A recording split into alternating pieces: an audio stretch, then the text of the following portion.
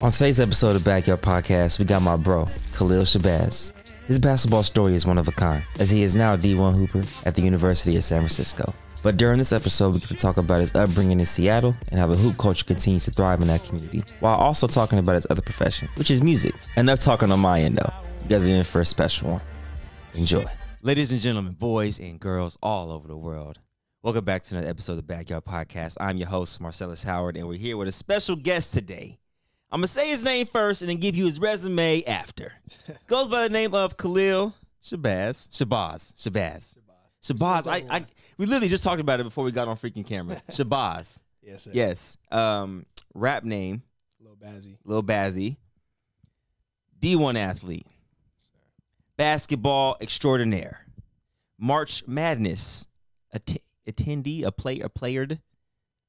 you played in the March Madness. See. So what would that word be? March Madness playee. Playee. Yep. Right? Before I say this next part of his resume, instant fades needed. Man, come on, man. And that's how we do it. First one. Don't waste no time. She kind of hurt right now. Yeah. But also he owns his own clothing brand, which he has on right now. I don't know if you can stand up and if you want to show them or got to, you know what I mean? Come on now. little eyeball shorts. Talk about it. Eyeball tat. Hey now. Right there in the same spot. You know, we got eyeball over here. Love it. More shorts on the way. Come on. Yeah, I mean. So shoot, since we already talking about that, I want to just briefly discuss where'd you come up with the brand Eyeball? Man, it started back in high school. Okay. My sophomore year.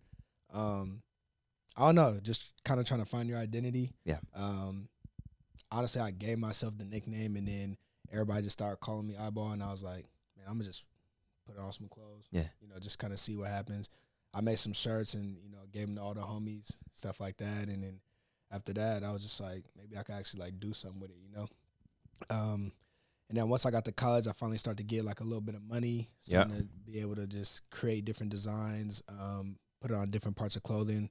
And I've been doing the shorts lately, so everybody's been liking them, and it's been going crazy. I like it, man. That's the innovation process of being a creator, like owning something too. So like you get to say, like, I own my own brand. Exactly. It's like one of the most amazing things because you can control when you want to drop whatever you want to drop, the color schemes and everything. There's no politics in that.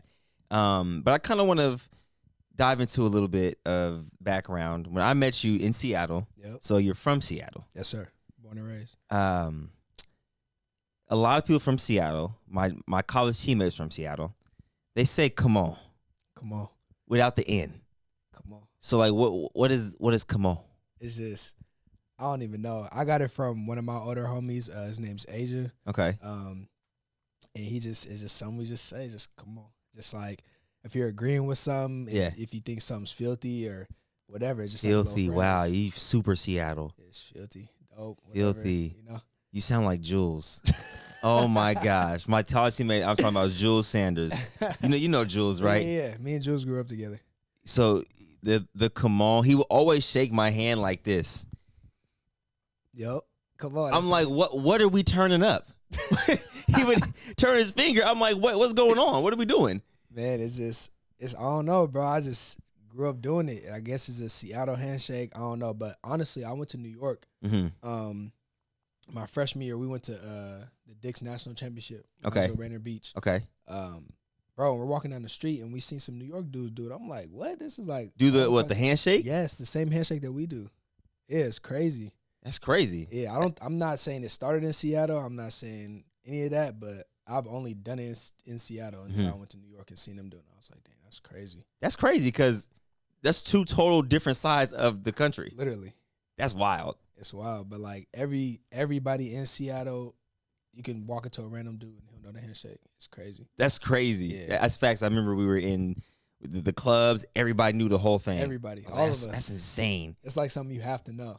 It's either you have like it's so that's like the initiation of if you're in Seattle, you have to know that, or else you're what's the equivalent? You're like in basketball. If you're not doing like a right hand, left hand layup, your cheeks. Yeah. So if you don't know the handshake, like you like, yo, whose man's is this? Yeah. It's crazy. I honestly think it started on some gang stuff, honestly. I can see it happening, though. You know? Definitely. But it's more so now, like, it's not nothing too serious. So, yeah, everybody in Seattle do it. Man, speaking of Seattle, I know the hoop culture there is really different. I got to experience it for 3 days, working out with IT, you, Marquise, Will Conroy. Yep. Who else is there? Spencer Hawes. Yep. I think Noah Dickerson was there. I'm trying to think who else was there. I think that's about it. Will's goodness gracious. Well, yeah, we'll talk about that right after you answer this question. What is the hoop culture out there like? I feel like I tell people all the time, it's one of the most genuine and uplifting places to play basketball at because everybody's always supporting each other. Literally, bro. Like, it's crazy. Like, I didn't really understand it until understand it until I got like out here and like got a little older, gone to different places and see how like a lot of the NBA dudes don't, mess with the younger guys or like come back and try to help. Facts. Like, I never took it for granted, but like I really understood like how much it affects us. Like guys like DeJounte Murray having Jamal Crawford as a mentor, growing up. Easily could have run down the wrong path, but having Jamal in his life, just help him steer the right way. Just guys like Paulo. We got so many guys, man. Kevin Porter. And I'm just naming guys that are closer to my age. It's crazy, bro. We all IT. Like, we can call IT. Hey, bro, when's the next hoop session? Or, hey, bro, can you help me with this? Whatever. It's crazy, bro. Like, you could do that with all the pros there. Hey, Robinson, he's like the pro that I'm closest to the most. I could literally call him and joke about anything, talk about anything, and he'll have a full-fledged conversation with me for hours. So, like, just having that type of connection, it just makes you, believe that you can make it to that level. And then when it's your turn, you got to come back and do the same thing. So it's like kind of like paying it forward for every generation. Absolutely. Because one thing about California basketball, I've gone on record to say this, I still feel we have the most skilled players, but we don't shed too much knowledge to the youth. Like, a lot of people will shed that knowledge into their AAU teams, the organizations that they own, but they're not doing it for any and everybody. With Seattle, I go out there and you guys welcome me with open arms. After the workout, Will's like, "Yo, pull up to the pro-am, like the crossover." He's like, "I'm putting you on a team, you play." I was like, "Wait." I was like, "Damn, that's off the strength." Literally. Right? I never made it back up there because busy. I got busy. I got to pay these bills. But I would love to go back out there and eventually play in that. But it was just the aspect of there was no egos in the gym. Never. Zero ego in the gym. I've never experienced a workout where everybody's encouraging everybody the whole way through. I usually might start off that way, but from 0 minutes to the second hour, everybody was clapping each other up. We're missing shots. Get the next one, killer. Yada, yada. And it's just like you're hearing positive affirmations. Literally. The whole and time. I can only imagine for kids hearing that because Lil Will's working out with pros. He's getting that same love. So when he becomes 15, 16, 17, it's going to be really scary. Yeah, it's going to be, man. It's going to be really scary for people out there. He's 11. I think he's 11 now. Yeah, because that was a year ago when I went out there. He was 10. Yeah, so, and he has more skill than college guys. Easy. NBA dudes. It's crazy, bro. Like, not to say he's better than them, but he has more skill. Like, an 11-year-old kid should not know how to hezzy, tween, snatch, go to the hole one step. You're like, come on. That's crazy, bro. Shooting NBA range, easily. I told the story when I walked into the gym, the first thing I see is Little Will having an NBA 3 shootout with Spencer Hawes. Yeah. I said, who is this little dude? And he comes over, he's like, "Yo, I watch your videos." I said, "Wait, who is this guy?" And then Will's like, "Yeah, that's my son." I was like, wow. Yeah. So the culture out there is second to none. And I feel like it's helped people like the Paulos, because IT had Nate Robb, right? And then Nate Robb had he was playing with the Stewart twins out there. Yep. And then Jamal Crawford was afforded. It was just like it's such a trickle down effect. Isn't Zach LaVine? Yep. So, from Seattle too. I mean, dang, like there's a lot of good hoopers everywhere. But culture, I feel like, is the most important part of basketball. For sure. And for you went to Rainier Beach, right? Did you play for Seattle Rotary? Yep. I was on the EYBL team. So what was your high school graduating class? My high school graduating class or that what year did you graduate high school? 17, class of 2017. Okay, 2017. So your freshman year at Rainier Beach. Yeah. DeJounte was still there? DeJounte. We had David Crisp. DC, shout out my boy. That's who was there. Who was the dude? I wanted to ask you this because I have a story. Who was the guy that wears the headband? Skinny. No, not your older brother. He's I think he's my class, 2014. Mm-hmm. Real skinny, wears a headband, but he's skinny, wears long sleeve. It's not your brother. I know who you're talking about. How tall is he? Damn, about your height. Skinny, lengthy. He played on Seattle Rotary. Oh, you're talking about Naeem Ladd. Naeem Ladd. That sounds so familiar. He Babyface? Yep. So he played in Seattle Rotary with you had a big fella, a big light-skinned fella. Elijah Foster. Yeah, Elijah Foster. Yep. Who else you have on there? We got Shaquan. Shout out my boy Shaq, baby. Come on. I'll be cooking him in the workouts, man. But I had the story when I was in was it 7th or 8th grade? We're in LA playing at this tournament and we're playing Seattle Rotary. Mm-hmm. We only had 5 players at the time because half of our players' flights was until the next morning. It was really weird. I don't know how we had only 5 players, but we're playing them, and I just remember him because he would talk the most trash. Yeah. I said, I hate him, but I love it. And we got 30 popped. Back then, I wasn't that good at basketball. 30? I was 30 ball. Ooh. Yeah, I wasn't. Listen. I was just coming into my basketball body. I was a baseball player, so I was just getting into the thick of things, and 30 popped us. But I'd never forget him because he would always talk trash, and I saw him on DeJounte Murray's mixtapes. So I said, "Oh, he plays for Rainier Beach." Yeah, but he's a solid basketball player. No, he's nice, bro. He got one of the coldest floaters. Yes, ever. Yes, like it's crazy. Yeah, he's shorter than me. He way shorter than me, like 2-3 inches. So were you 5'11" or 6 foot? Like right now? Yeah, like 5'11", 6 foot, like right in the middle. He's like 5'8". He my height? Yeah, floater guy. And his whole family, like a lot of people don't know, like his family's like big in Seattle. The Ladds, like his grandfather was like almost a dad for Jamal Crawford. Wow. Yeah, like a father figure type. It's crazy. Like if you say Ladd, Mike Ladd, he played at he was at Fresno. Yeah. And he went crazy. He played with Paul George. He's nice. He could have went to the league. At Fresno State? Yeah. Oh. Yeah, he was at Fresno. He was at Wazoo too. Okay.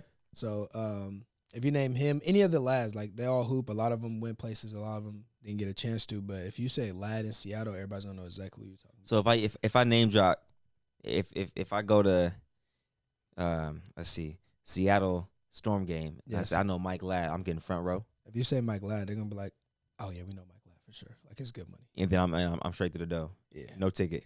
Probably. I'm sure you trying to go try that? you trying to go try? But more in the high school scene, you guys were a really powerhouse team in Seattle. Yeah.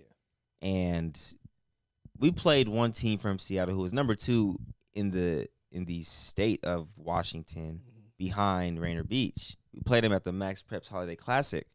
I forget their name, but they're like black and green. They're a team full of white guys. Oh, so that's probably from the sticks.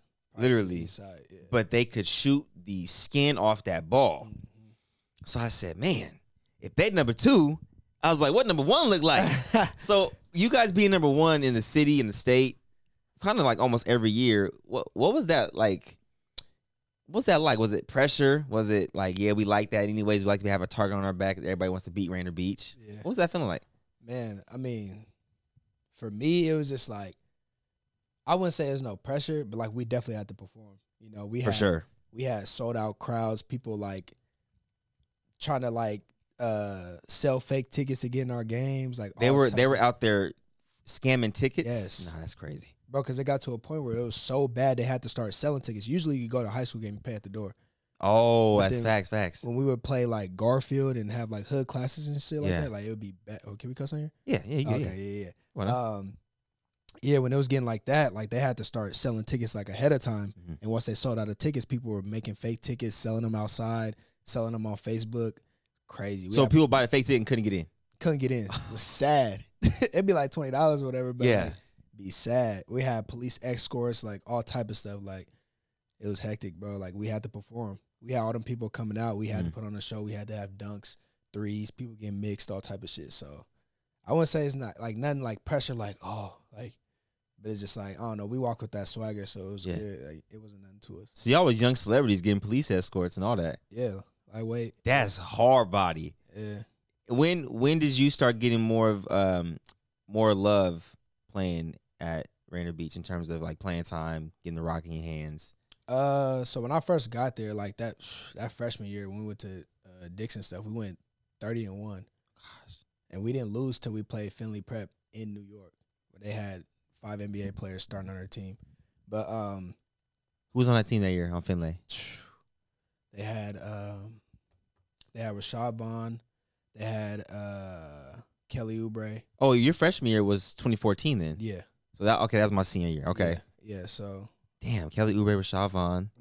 I think Alonzo Trier was on that team. Alonzo Trier, yep. Was Derek Thornton on there? Derek Thornton. Oh no, I think he was 13. Yeah, no, Derek Thornton's I think 15. I think he might have came a year after. Okay. I forget who else they had, but they was nice, bro. Yeah. And we didn't really show up to play. Like, we could have played way better. You played on the national scale, like on ESPN. Yeah, we did. I didn't play though. I was on the bench. I was clapping. Hey, but you there? Hey, come on. You was there. You was there though. I was on. So that year, I was on JV the whole year. Okay. I would just swing up when we went on trips and stuff like that. So, my JV team was the best JV team ever in history. History for sure. It was nasty. We went 24-0. Might be debatable. I don't know. Never lost. Might be debatable on that one. We was nice. I know a JV team that's pretty good. Who's that? Sacramento Kings. If we played the Kings, we would have lost by like 15. We lost by 15.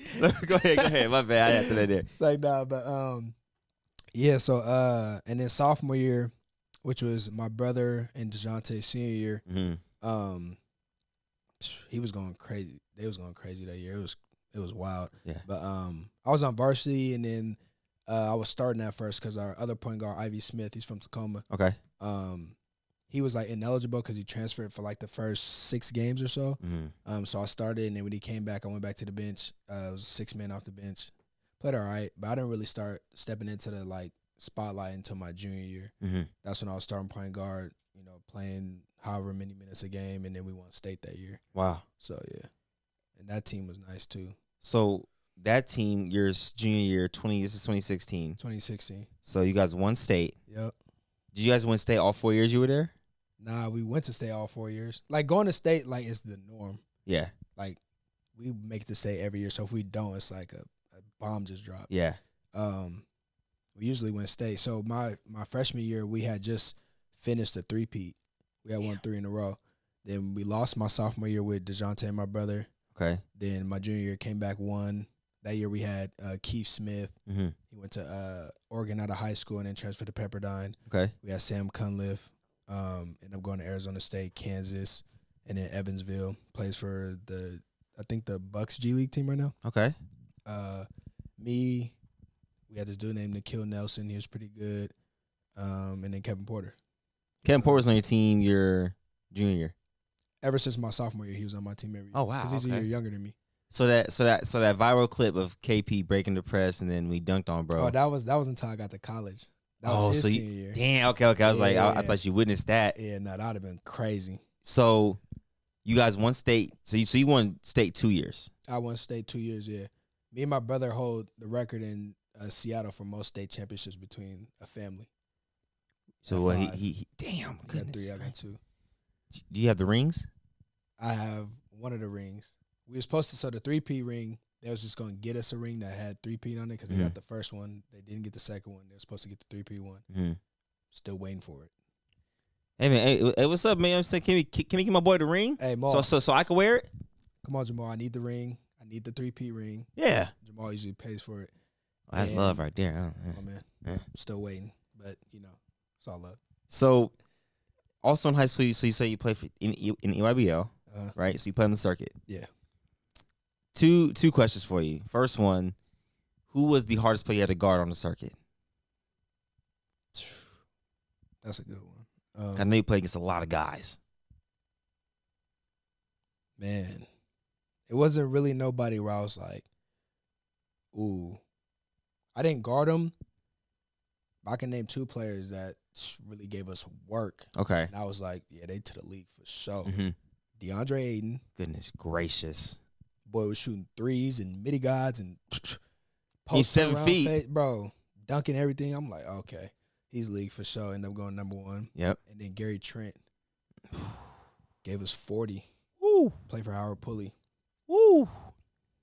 One thing about Gary Trent, to elaborate on that story, I was at Summer League watching my boy DJ Wilson play, and they're playing the Trailblazers. No. Wait. What other team is he? He's on Trailblazers? Gary Trent? I think he started on the Trailblazers. He's on Trailblazers, and he went to the Raptors. Yeah. So he's on Trailblazers Summer League team. And we're sitting there watching, and I kid you not, he had 40. But it was a loud 40. Yeah. It was a boom. Boom. Like, and he was talking. I was like, oh, man. I was like, he's going to be really good this season. Come to find out, signs a contract, goes to Toronto. But when I seen that, I was like, kids like that, or not kids, men like that don't just get good overnight. No, for sure. So that you saying that kind of validated, oh, so he's been like that. Bro. I think he went to Duke. Yes. Gosh. Okay, continue. He's a legit bucket, bro. Like, yeah. There's some dudes that you see on the circuit or see in the league or see in college where you're like, he's all right. He's not really like that. But, like, seeing it firsthand, I'm like, hey, bro, good game, bro. Good shit, bro. Get your shit. Good shit.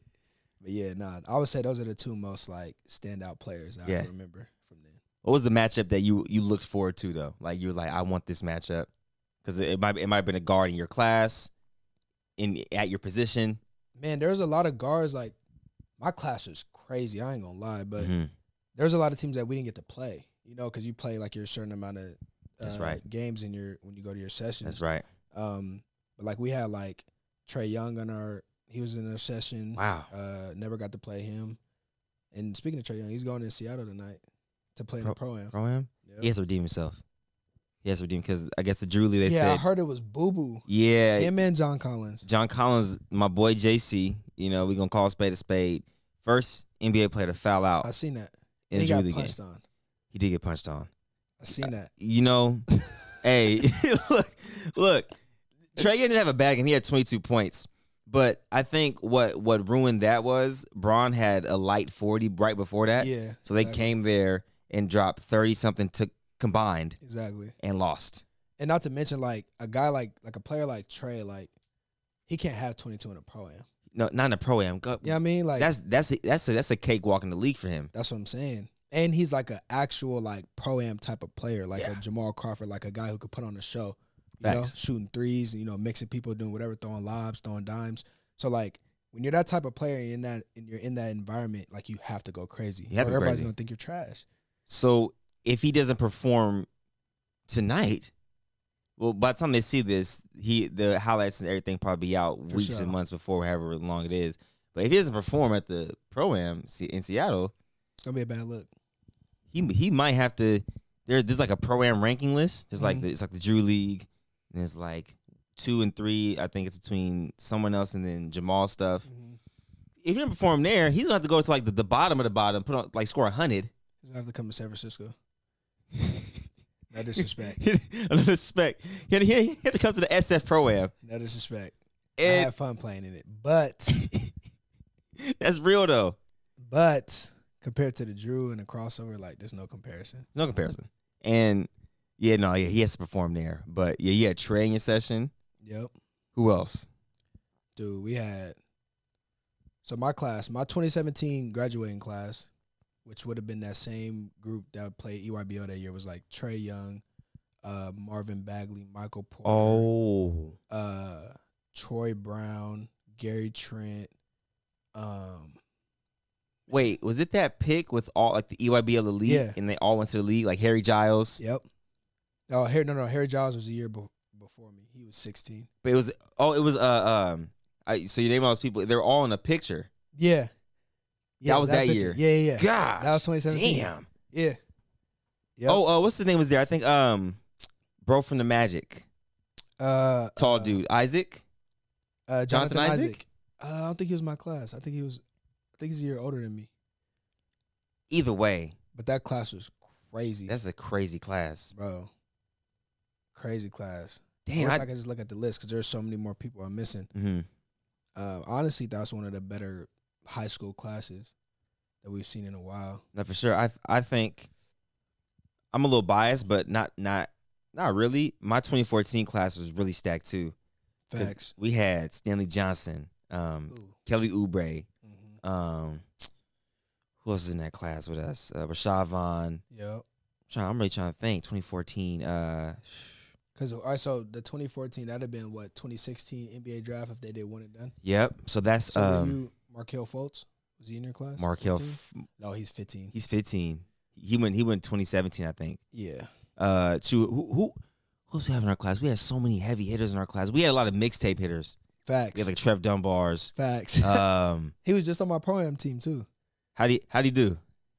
He came off the bench and like, bro, when I seen him, I'm like, bro, this dude look hella familiar. Mm-hmm. I know him from somewhere. Then he started dribbling and shit and doing all his little mixtape shit. Yeah. I was like, oh yeah, that's him. Hey bro, shift team legend. He didn't like go dummy or nothing, but like he had for sure like 5 of them plays where you're like, ooh shit. Yeah. And he's just getting buckets. He hit a couple of threes, mixed dude, dropped them. Cash with a little lefty jumper. Yeah. Like, yeah, no, he played pretty good. We got the dub too. So. You was on your team? Yeah, it was me, him, and JB. Oh shoot! That day you play there? Yeah. Okay. Yeah.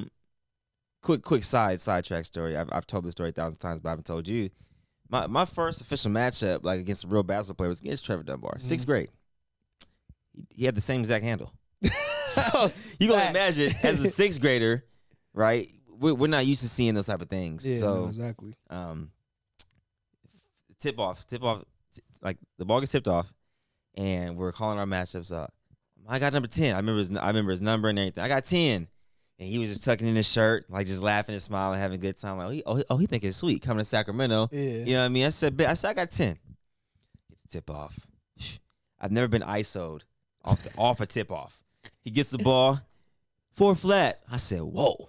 I'm like, okay. Man, can we warm up first? Like, man, now it's just me and you. No, the ball wasn't passed.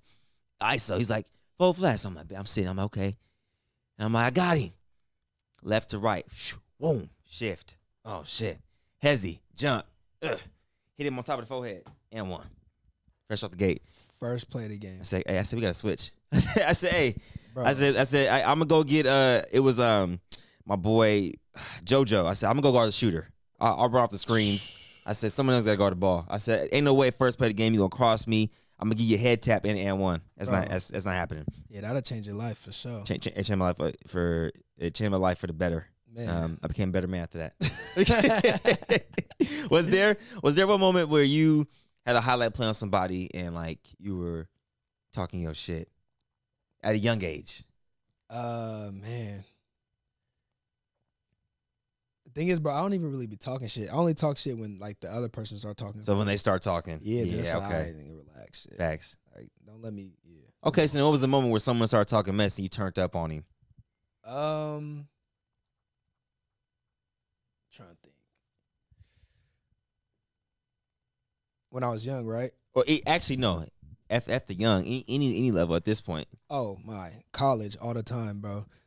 People be trying to try me, bro. Yeah. I don't know why. Like I be chilling. Like I talk on defense, but it's like to my team and for my team. It's not like I'm talking shit to you. Yeah. But then when people start talking to me individually, it's always BYU too. Oh. I got so many instances with BYU where they're just talking shit. Let me hear a story. I gotta hear a story. Man, bro, I got a picture. There's a video too. But we're at BYU, and they come out the gate hot. You know, they hit a couple shots. Whatever. You know, their crowd's hella loud. They hold like 15,000 in their arena. So it's like 15,000? Yeah. It's like an NBA arena. That's what I'm saying. They have an NBA arena. Gosh. Like it's an NBA game when you play there. Like in the little intro. Yeah. When they'll put up your little video on the screen. They'll watch our video and it's all quiet. And everybody's just watching and like whatever. When their video comes up, bro, they drop this big ass drape. The mascot runs around. The cheerleaders get around it, and there's like a whole show on the drape. It's like a projector. It's fucking crazy, bro. They're doing backflips and tucks and shit. Gosh, damn. Okay. Flags, all that, bro. It's like a real NBA game. So when they score their first bucket, the whole crowd goes crazy for no reason. So it was like, I think like 9-2 or 9-3 or some shit like that. They jumped on us early. Then we slowly come back. Then we go on our run. But there's a video and a picture where I catch the ball and I shoot it. And the dude sitting courtside is like, that's a brick, blah, blah, blah. You know, just heckling, talking shit. And then before it went in, I like looked at him, and I was like, wow. Basically, So as it was in the air. Yeah, like it was like right about to go in. I knew it was going in. So I turned back and looked at him, and then the dude caught the picture, and he got the video, and it's fire. And I looked at him, and it just ran back on defense. Oh, you guys send me that? Yeah. The picture, I need that. That shit's That's hard. fire. Yeah. So that's one instance, and then another one. It was my first year playing, because when I first got to San Francisco, I had the red shirt because I came from D2, and when you move up, you got to sit out a year. Okay. So when I got to, we played BYU at home, and it's like the same situation where they're hooping us the whole game, bro, just getting buckets. And I come off the bench, and this dude name, what's his name? What's his name? Was it like last name Hawes? TJ Hawes. TJ Hawes, okay. Yeah, I know he's about. Fucking TJ Hawes, man. So, white dude, hairline back here, always talking shit. He's just talking, you know. He's hitting a couple shots, he's talking his cash, whatever. And long story short, I ended up going 10 for 10 that game and having 32. Gosh. Damn. What did he say to you? Just talking shit. Talking off the rip. He do be talking mess though. He be talking crazy, bro. I've seen, that's why I said I know you're talking about, because I think he was either 2015, he might have been my class, or his younger brother might have been my class. Either way, every time I watch BYU, they do talk a boatload of shit. I think it's because they're grown ass men. Yeah, they're all grown. Because they're like 30 by the time they're playing, because they got 30, their mission. married, got kids, all type of shit. I swear to God, bro. And it's even worse that we have this extra COVID year. Oh my now they're even older. Now they're older. Now they're legit 24-hour fitness grown men. Bro, about to get 401k plans set up and all type of shit, bro. It's crazy. But yeah, bro. So I went crazy that game, and then, yeah, he never talked again after that. Yeah, and there's no better feeling than shutting up someone who's talking trash. No, exactly. Right? Exactly. And I think it's even more disrespectful if someone talks trash to you and you don't talk trash back to them and you give them 40. Like, if they're talking and they're not getting a reaction out of you and you busting their ass, it's like, bro, why are you even talking? It's like kid in the candy store. No, literally. Like I'm ecstatic. Yeah, literally. And you said you played Division II. Yeah. Where'd you play at? Central Washington. Oh snap! Yeah, I was at Central at first. Okay, so I played D2 as well. We played what freaking D2 school do we play out there? They're like baby blue. Dalton Holmes played for them. Western Washington. Western Washington. Yep. Wow. Amazing. Oh, you played against Dalton? He was a freshman. Yeah, he was a freshman. Okay. That was my senior year. And was that before he got his growth spurt? Yeah, because so how it played was, I think that was my junior year as his freshman year, because in my senior year he was a sophomore, but we didn't play him sophomore year. But basically, that game, I don't even really remember him playing. He's like, yeah, bro, I played against you at Western Washington. I was like, you did? Yep. I just remember this one dude who wore a mask, and he gave us like 30. Like jab work, huh? It was Dalton? It was not him. It was these jab work fades. I'm like, Coach, you said on the scouting report, don't let him go middle, right? Keep him to the baseline, contest all shots. He likes to take tough shots. I was like, every shot he took looked hella easy. So I'm like, someone's lying on the scouting report. And then my matchup was this very, very, very, very, very the fastest guard I've ever guarded. Forgot his name, but he got from point A to point B quick. Mm-hmm. So I remember telling Coach, I'm like, hey, I don't think I should pick up 3/4 court because he's coming from a head full head of steam. He's like, you just got to turn him a couple times. I'm like, I don't think you understand. If I'm gonna have to guard him, it's either I gotta guard him from the 3-point line or guard him 94 feet and turn him. Exactly. They know he's too fast for that. So I said, you want him to get a full head start at 3/4 court? And then it got to a point where I started doing my own thing. I said, you know what, I'm just guard how I want to guard, because guarding a quicker guard, either if you're not guarding him full court and putting pressure on him early, or you're not guarding him, picking him up like when everybody packs the paint, you can't guard him 3/4 court. That's not gonna work, bro. It's not gonna work every time. Bulldogs, in and out. I remember one time he came full speed in and out. I did a full turn, one of those little turn, and I looked. He wasn't there. I said, "Oh, he stayed in the same spot," but I was trying to beat him to the spot, and I was like, "Yeah, it's one of those days." We lost by 30 that day, by the way. Oh, yeah. I have a lot of 30-point losses. Never above that though. Yeah, that's all I keep hearing, bro. What's up with the Here's the thing, man. I know it happens sometimes, but damn. It's high school never got 30 ball. Actually, I went to Capital Christian, top 40 in the nation. You know what I'm saying? I'm a toot our own horn right now. One of the best teams in Sacramento history. Our senior year, we went 28-4. We lost 2 games in Northern California to Bishop O'Dowd. So they had Ivan Rabb, Paris Austin, and they ended up losing to Stanley Johnson in the state championship. Yeah, because he won 4 in a row, right? The greatest high school basketball player in California history. 4 in a row. Yeah, I remember that. At 4 different positions. Because he kept getting bigger and taller. Bro, peep this, though. He started off his freshman year playing center, power forward, small forward guard, 4 rings. He was playing center his freshman year. 6'6" center, modern day. Like center, power forward. That's wild. So he didn't progressively go from point guard to up. He went from big man to guard. That's 4 wild. rings. And it's crazy because that happens a lot nowadays. Yeah. Like every big is trying to like be a guard, or every big's trying to get a jumper, trying to learn how to dribble. Like it's crazy how times. Who you think? Whose fault you think that is? Got to be Stanley's. Stanley's. What about NBA wise? Whose fault is that? Why bigs want to be guards now? Honestly, I don't have a really good answer. I just wanted to pick your brain, see if you did. I mean, when you just see dudes that's just 7 foot with ratchet and handle, like Kevin it just Durant. Make you want to be a guard, you know? Kevin Durant, you see KDs, you see Giannis's, you see he don't got a ratchet, but you see him bringing the ball up, handling it, making plays, like that's true. You know, all that type of shit. So it makes you want to do it. You're like, oh, I'm the same height as him. Why can't I do it? That's true. I did see a clip a month ago.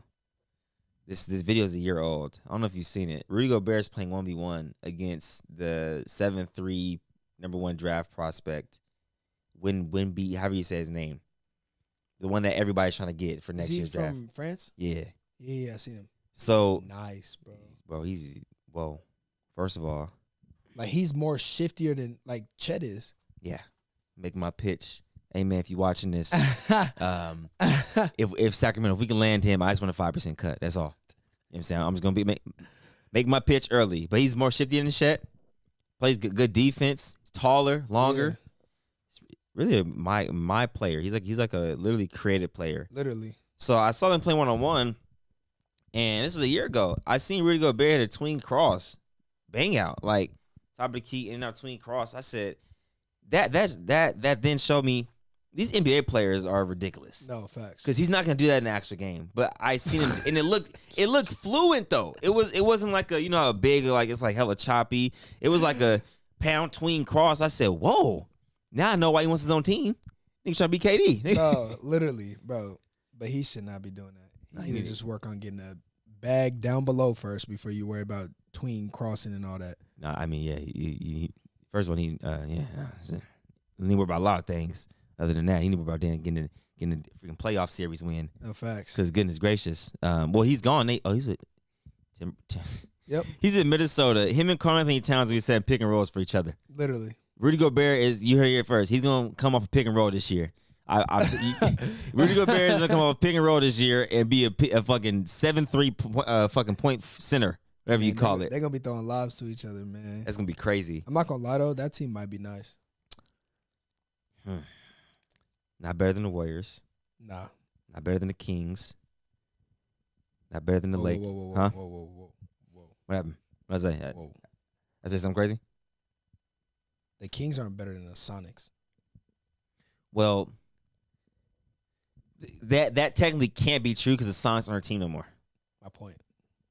Jesus Christ. Well, there's that there. Respectfully, but here's my thing though.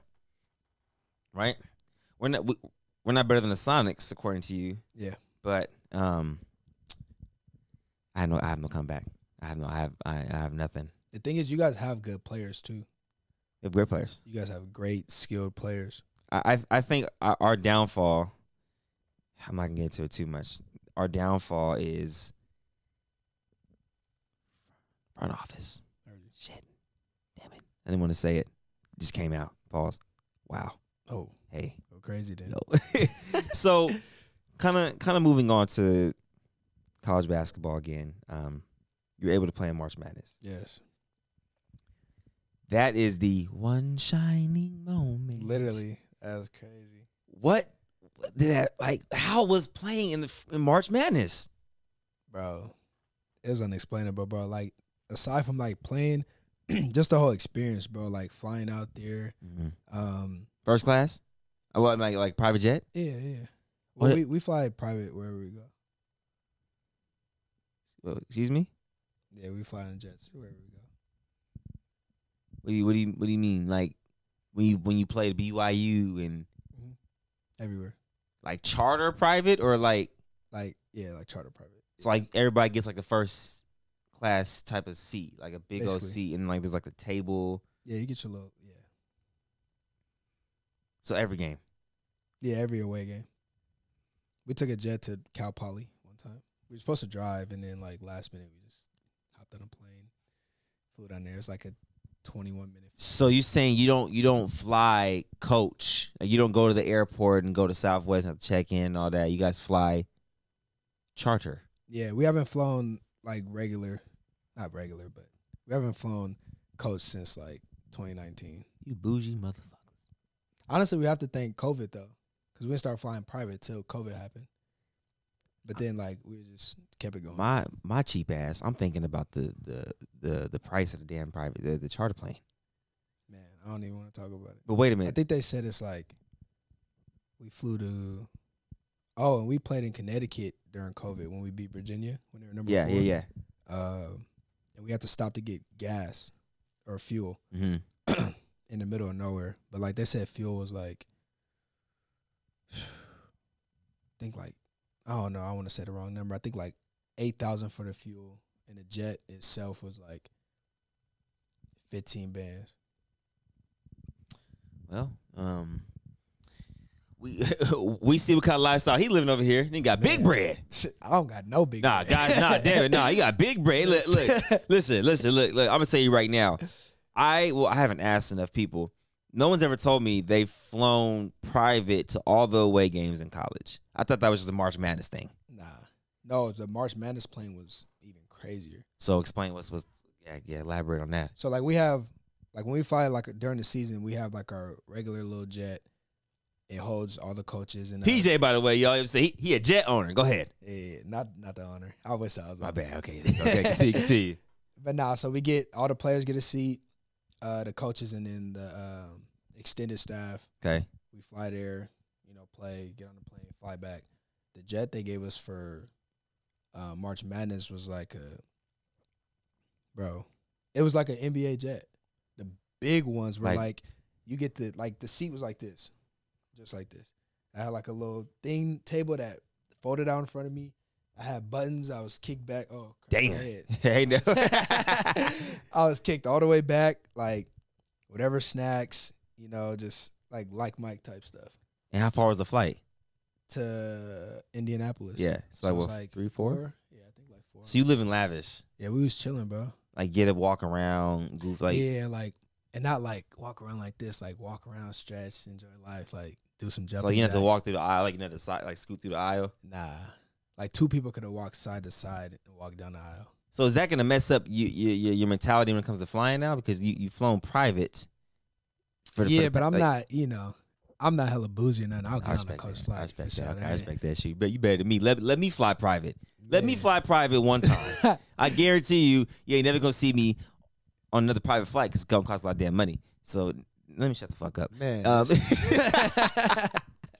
But no, that's dope. So you get to Indianapolis. Oh yeah. So boom, the jet land there, police escort off rip.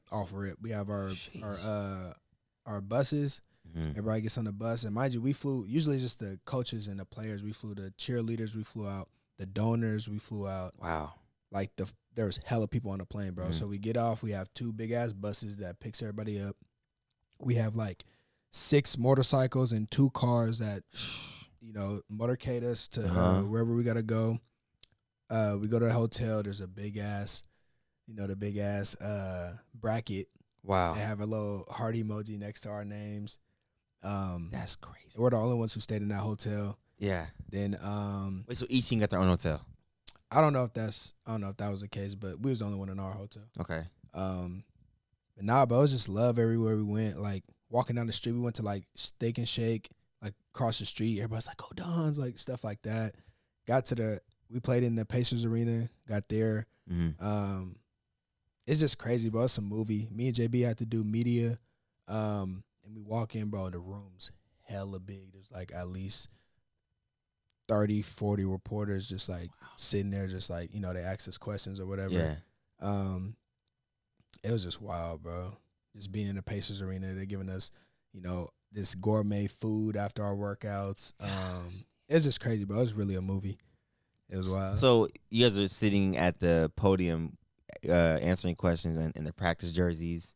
Nah, we was in sweatsuits. We had just got done having like our little practice shoot around. Okay. So we had like got dressed right quick, and then they just called us in there to ask a few questions. And yeah, bro, it was just a big ass room, just hella laptops, hella mics, like all type of stuff like that. So it was pretty dope. I kind of want to dive a little deeper into that on a more serious topic. I mean, on a more serious tip. Pause.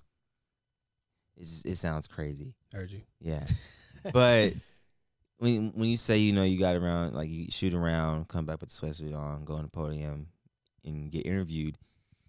How surreal is that for you? Like as a kid growing up, hopefully like dreaming to be in the NBA one day, and that's like a big step to get there. And these guys and gals are asking you questions. Yeah. How surreal is that moment? It's wild, bro. It's like, because I remember like playing my player on 2K. Yeah. And after the games, you got to go to the interviews and stuff like that. Yeah. Like, it was like almost like deja vu. Like, I've seen it happen so many times. And then now that like I'm finally hearing this happening to me, it's like, it's crazy. But like, I wasn't like nervous or like anxious or anything. Because like for the most part, I don't know, when I speak to the media or whatever, like, obviously I say I'm not ignorant or anything or say nothing wild, but like I pretty much be myself. So it's not like I'm trying to like look for the right thing to say. Yeah. When they ask questions, I answer them however I feel like I gotta answer them. So in that regard, it was smooth. But just like after like we did sit up there, and they were like, you know, thank you guys for your time, blah blah blah blah, and then we walked down the stairs and stuff, going back to the locker room, and just like damn, bro, we just had it. That shit was crazy. Like just trying to like enjoy every moment, you know, not take it for granted. But yeah, that shit was fire, bro. Because the reason why I asked that is, you know, you sometimes, I said this to Ty yesterday, when you're in the moment around something or in something, you kind of just go blank and don't realize the magnitude of the moment that you're in. Exactly. Being able to be interviewed at March Madness, I was going to tell you, that's a huge moment. For sure. I know people back home are inspired. They see that. They hyped. Like, you on national television right now. For real. You're literally playing in front of millions of people on national television. You know, granted, you guys lost, but it's the experience that matters. For sure. You know, not everybody can win March Madness. Not everybody can play Division I basketball. Not everyone can make it to the tournament. Literally. You guys were one of 64. That's insane. Facts. Like, not the first four. You guys are, like, seeded. Yeah, we had an at-large bid. Like, that's because you guys have Gonzaga in your conference, so they always get the bid every year, dang near. For sure. Right? If you guys get an at-large bid and not the first four in. It's usually a toss-up between St. Mary's and BYU, like second and third. And it's usually like us or LMU or something. So for us to have that, bro, it's great. And even that experience, bro, we had like a little show party in our gym. We invited all the fans, all the family members. And, you know, we did the little thing. It's like set up like this. There's cameras. Yeah. They're watching us, waiting to see our response whenever we see our name get picked. And, bro, we was, waiting there for a minute to the point where we're like, damn, bro. So they don't tell you before you get picked. No, bro. So you're just watching it live. When you see that reaction that you see people have, that shit is real in the moment, bro. Like, we didn't know. Our coach didn't know. He didn't get like a little text 2 minutes before. Nothing, bro. So, because you know, like NBA draft, they usually call your agent or someone, so you kind of know. Your agent, cameras come around. Exactly. Nothing like that. They have the camera set up just like this, and we just waiting. Oh, this team's gonna play this team. This team's gonna play this team. They go through the whole first three sections. We're like, damn, where we going? So you sitting there watching the whole entire selection show. The whole show, bro. To the point where like JB had got up and went to the bathroom. Like people was doing other things on their phones. I was like, damn, are we gonna get picked? Then we were supposed to. There was like one spot where we thought for sure we were gonna be, and it was supposed to be playing USC. I think it was like the 7th. or the 8th seed, something like that. Yeah. But we thought we were supposed to play USC, and then we didn't see our name called. So we're like, damn, we're going to the NIT. Then they get to that last section, bro, and this was like, it had to be this or it was nothing. Mm-hmm. Murray State. And we're like, bro, it got to be us, bro. It got to be us. Then they say University of San Francisco. Bro. All of us stand up, and it's crazy, bro. Was it like winning a championship in a way? Literally. Yeah. Like, bro, my heart dropped, bro. Like, I just stood up. I was just like, shit. I remember you had the hat on, you had the satchel. I mean, the little the fanny pack across the chest. Yeah. I said, dang, Khalil really going to the freaking tournament. That's Bro, so dope. It was crazy, bro. Like, and then we all got to like experience that as a group. Like, we had been through so much that year, bro. Like, you know, with basketball teams, you know, people see you at the games, and after that, they think your life just shuts off, and there's other shit that goes on in your life with your teammates, with, you know, with the coaches, with everything. So, like, all the stuff that we had been through that year, for us to experience that and just have that moment together, bro, was fire. And, like, you know, we didn't win at March Madness, but we ain't been to the tournament. Our school ain't been to the tournament since, like, I think it was, like, 23 years, 20. Damn. Yeah, 24 years. They said, like, 98. Yeah. Yeah, so and I was born in 98. So, like, that's ironic. Since I've been alive. That's crazy. It's wild, bro. So, like, for us to do that, shit was a movie, bro. I think it's an attest to show two things. One, when you're so what's the answer? I mean the question. Or the statement. Damn, I'm going all over the place. When you're so in the moment of things, right? Especially in a moment like that. That is and the reason why I asked, was it a championship type of moment? Because when people say they win championships, it's like a blood transfusion amongst brothers. Mm-hmm. And I kind of debate that and say, well, I think making it to pinnacles of places you've never been to are championships. Facts. Buying your first home, buying your first car, buying your first own pair of shoes, like small things, small victories. Those are championships. Those are trophies. And making it to March Madness is like one of the biggest things ever, because you always hear college basketball, Final Four, March Madness. Literally. And everybody knocks teams who get knocked out the first round, knocked out the first four. But, Mike, you guys are understanding here. There's a total of 68 teams in one tournament. Facts. There are over, I don't know how many college universities. I think there's like 352 or 358, like somewhere in between. Yeah. In the States, right? Yeah, United States. Yeah, so about 352 Division I universities. Division Is. I don't think that's such a small sample size. So you have to be top dang near 64 in the whole United States to even be on that platform. Facts. And I always tell people this. I've never believed the best team wins March Madness who has the best matchup. That's what it is. It's all about matchups. It's all about matchups. Because we've seen number twos get knocked out. We saw number one get knocked out, didn't we? They played right before us. We watched that shit happen. We're in the tunnel, like waiting, all warming up, just jumping and stuff, and like, damn, this shit hella close. Boom, three. Boom, foul, free throws. They're going up. We're like, bro, are they about to win? Buzzer goes off. St. Peter's wins. So you watched that like you were. We were right in the tunnel, bro, and to the point where they pushed us back. Because we were standing right in the tunnel watching it, and then when the game ended, they had to clear their walkway. Yeah. They pushed us back in the hallway. All you see is, what's bro's name? Sweeby. Yeah. All you see is him coming through crying. All you see is Coach K come through hella mad. All that. Ty, all them guys. They walk right past us, right in front of us. We seen all that shit happen, bro. It was crazy. So you saw the natural reaction off rip. Natural.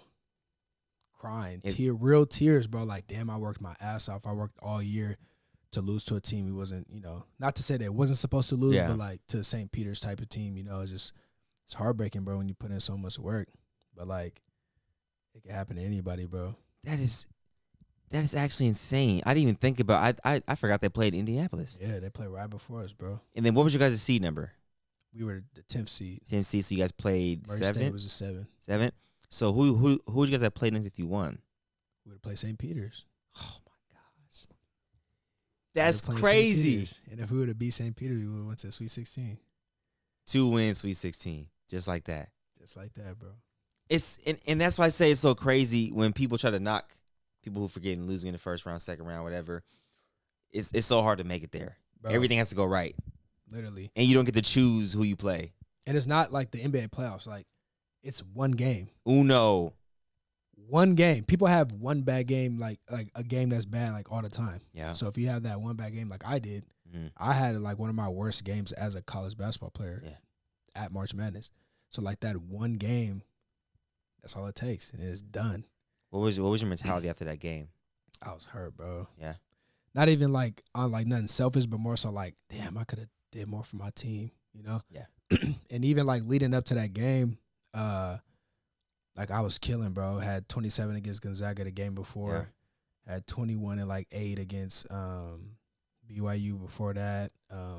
Like the last 5 games, I was averaging like 21 points, and that's when I broke my nose and I was wearing a mask. The mask, yeah. Yeah, so like having all those good games, like if I could throw all those good games away and have one good game in March, I would. Yeah. Because that would have helped us win. We lost by, I think, like 4 or 5 points. I think it was 75 to 71, so 4 points. It was a close game. I remember that. Real close. So, I mean, if I could just have one good game, bro, on that stage, I'd trade all my games back for it.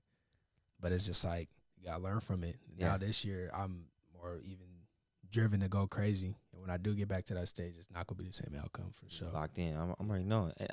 And sure. I want you to kind of just always remember, like, to be kind to yourself, too, because although you didn't have the showing you wanted, you still were part of the reason why your team got there in the first place. Yeah, for sure. And one thing I want to tell people out there people are quick to bash somebody when they have a bad game, talk trash about someone when they have a bad game.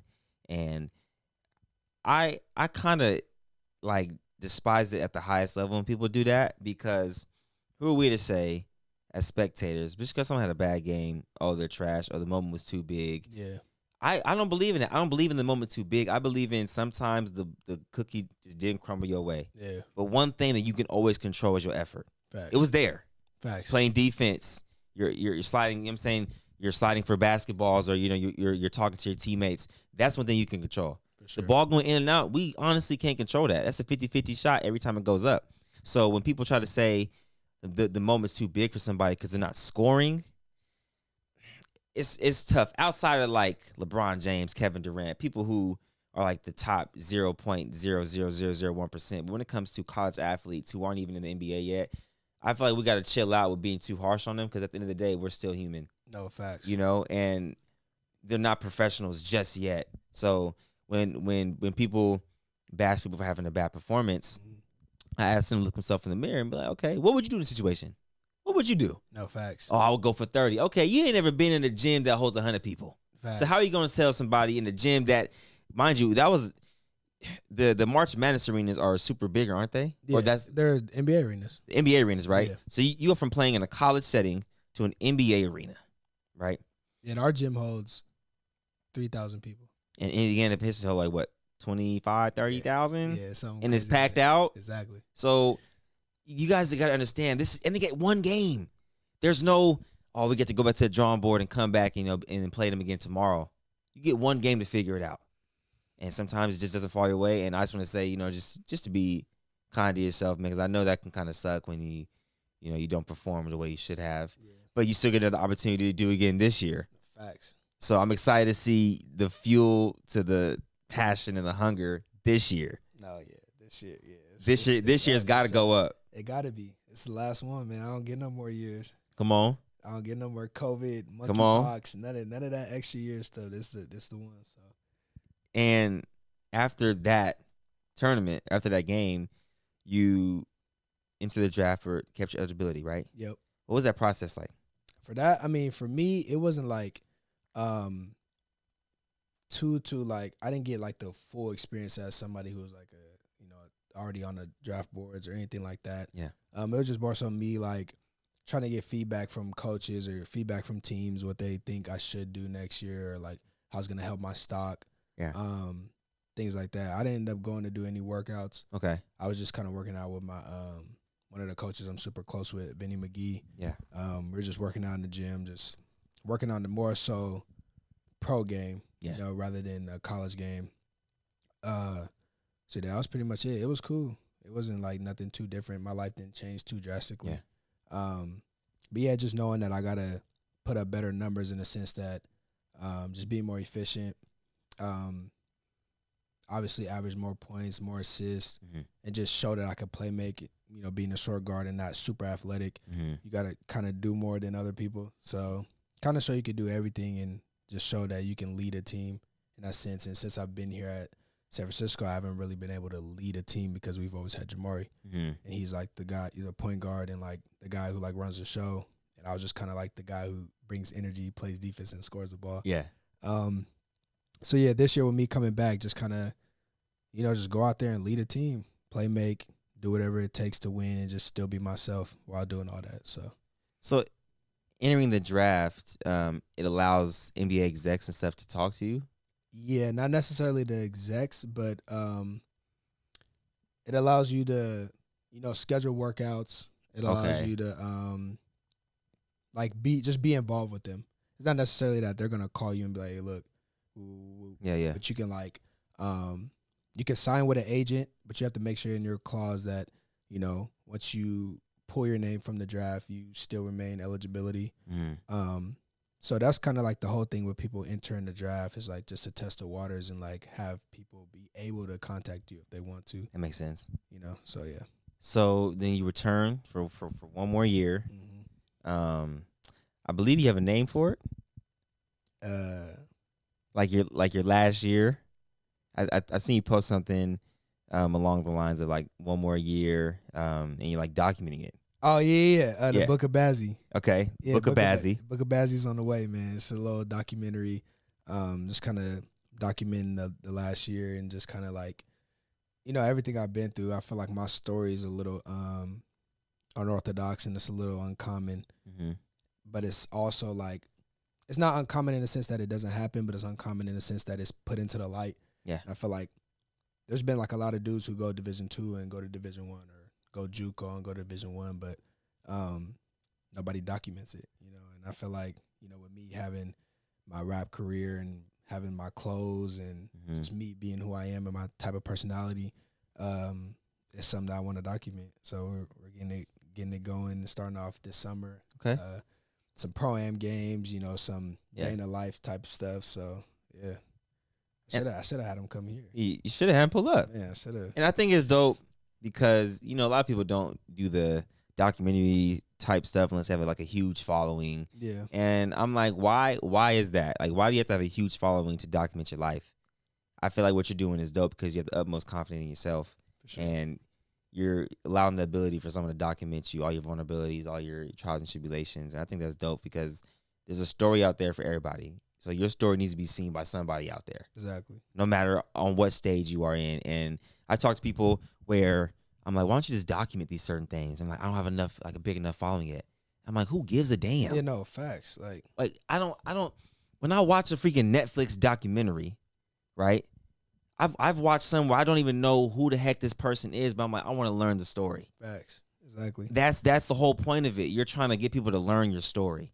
Because if they don't learn your story, they're never going to know you anyway. So why not just go full throttle, document it so people can see everything. Facts. And then they get to learn you more all in one click. And the two big things with that is like, so for example, if, what's bro's name? Cootie. Mm-hmm. If he wasn't documenting Kanye shit come back on. in the day. Come on.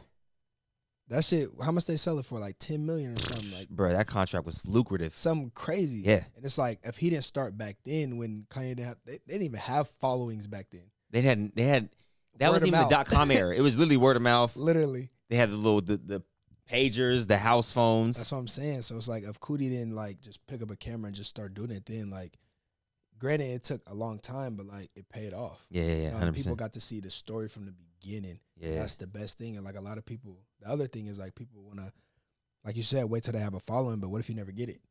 So what are you going to do? Never document it? You feel me? And what's the limit? Like, all right, I'm going to start documenting when I get to 10,000 followers, or I'm going to document when I get to 20,000. It's like, bro, if you do it now, at least, and even then, if you do start now, you can see like your fan base and people who fuck with you from the jump. Fact. And then once it gets going, then you can have the people that you already knew, like, okay, he been with me since the beginning. He been with me since the beginning. Yep. Shit like that. So, I mean, that's why. And I've always, like, loved cameras. I've always loved. I like watching documentaries. I watched Stanley Johnson. That's how I knew he had 4 in a row. Yeah. Watching just the State of Nate. Watching the Come Book on. of Isaiah. Like, Come on. Come on, bro. Like, all type of shit. So, it's like, just start now, bro. fuck it. Yeah, I think too one of the biggest things that you're talking about and alluding to is people think that viewership is the main reason and leading factor into reaching people. Yeah. For instance, you can watch a video that has 1 million views, but what did I learn from that? Exactly. I can watch a video with 100 views and learn a lot. I started documenting my high school career, like in the hallways and vlogging, 2011. Mm-hmm. Those vids don't got hella views. Facts. But I know for a fact I can always go back and watch what I was doing when I was 15 years old. Facts. For the rest of my life. Literally. My kids can go watch my Cougar Diaries documentaries. It's like 10 episodes on my YouTube channel. They could go watch that for the rest of my life. And it's documented. So if anybody ever asks me about certain things and I have proof, I'm like, oh, go watch it. Just go watch for yourself and see what we were doing back in high school. And like I feel like that's dope. So if you document something, you always have that. Not even just proof. You always have something to look back on, show your kids, show your kids, and just people who mess with you will be able to even connect you on a deeper level. Exactly. It's not always about like, oh, I got to do this to make money, or I got to do this. Like, facts. Like, bro, it's a lesson. It's just connecting with different types of people. Like, it's way more than just making these videos and shit to make $1. You know? Come on, man. So I mean, and a lot of people don't understand that, especially in this time where everything's about money. Come on. Yeah, man, you just gotta do it, bro. Just fuck it. People don't understand. Like even this, I'm even be more transparent with you guys. This podcast right here, I came out of pocket with everything. It's not about making the money for me. It's about getting people's stories out there. Exactly. It's about learning more about people, more about people learning about me from an unfiltered scene. And I'm like, at the end of the day, that's gonna pay dividends in the long term. Exactly. I'm not like I have to do something for money right now. I want to do this. I'm actually passionate about learning about people. I like talking to people and picking their brain anyways. So why not just do it on a setting to where we can control our own narratives? Facts. Right? And I'm big on that. So which brings me to my next part of the conversation, controlling your own narrative. I feel like you can do that huge with music. Yeah, for sure. So you make music. Yeah, I do. Talk about. I've heard some of your music. It's actually pretty good. Yeah. Right. Usually you get basketball players that make music, and you're like, I've been hearing something lately too. Yeah. I'm like, Yeah. But talk about that journey. Man, bro, I always like, even since I was a kid, bro, I always like words, and I always like beats, instrumentals, like. I don't know. I always just love music. Every time I ride with my mom, and we had a little minivan back in the day. Mm-hmm. She had all the little CDs or cassettes or whatever it was. When she plays songs, I just always know all the words, every single word to every song. I could tell you the order of the album, everything. So I don't know. I just always had a thing for music, and then fast forward into when I start making music. It's just always fun, bro. I feel like the best things always start off just like passion and just fun. Like you're not doing it like, oh, I gotta make money, or oh, I gotta do this or do that. I gotta be this big. Like I think it just starts off just having a love for it. Mm-hmm. So that's kind of how it started for me. And then I was like, fuck, I'm gonna just make a song and drop it. So then with Keith, when he came out, he had a little makeshift studio in the closet. So we was just in there making a whole bunch of songs. Like we got 10 songs that we'll never release. Yep. You know? I've heard them. Yeah. Have you? Yeah, he played him in a car. Come on. See, played him in DC's car, played him in his own car. I said, okay, that's okay now. So yeah, we make all types of songs. So then we recorded this one song called "A Hope," and it was just my first song that I felt like was the best put together song. So I was just like, bro, should I just drop it? He was like, yeah, bro, fuck it. He had already had a little project out with him and his homies. So he was like, bro, just drop it, bro. Nobody cares. And at the end of the day, it's not like you're trying to make a career off of this. You're just doing it out of love and out of the fun. So then I was like, yeah, you're right. So then I just dropped it. It wasn't the best produced song. It wasn't the best bars. It wasn't nothing nowhere near the best or even good, honestly. So I was just like, whatever, dropped it. And everybody was showing love. It was this is cool, whatever, whoop, whoop, whoop, whoop. And that's kind of how I got started. And then I dropped the EP called Working With What I Got. And like at the time when I dropped that, I thought it was like the best shit ever. Yeah. You know? Yeah. And like fast forwarding now that I have like, you know, better access to better facilities or better access to better equipment, whatever, and I'm just getting smarter, knowing how to make songs, find pockets, put bars together, make songs and stuff like that. I just feel like it's not that good. The old work that I had, it wasn't that good as I thought it was at the time. So now this new EP I'm about to drop on Wednesday. I could say as of right now, it's my best work that I've put together. What's it called? It's called Finding Myself. Okay.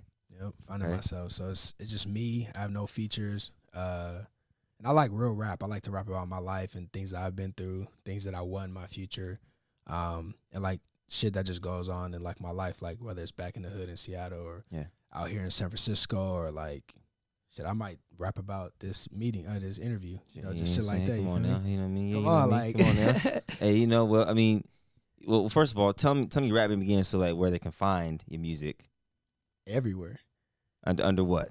Lil Bazzy. Come on now, spell it for him. Hey, Li space Bazzy. Lil Bazzy.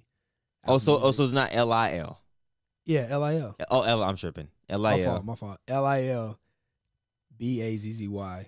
Apple Music, Spotify, everywhere. Lil Bazzy. YouTube. Tap in. Whatever you need. Come on. So you know, since you're a music enthusiast, I like to say I am myself. So we're gonna go ahead and knock this out the park right now. I do this thing called quick bars. Quick bars. So I need you to, you know what I'm saying? I'm gonna start it off, and then, you know, you can let me know what you think. We might need something from you too. Okay, let's see. Here's some. Peep gang. Check it. Talk to me. It's quick bars.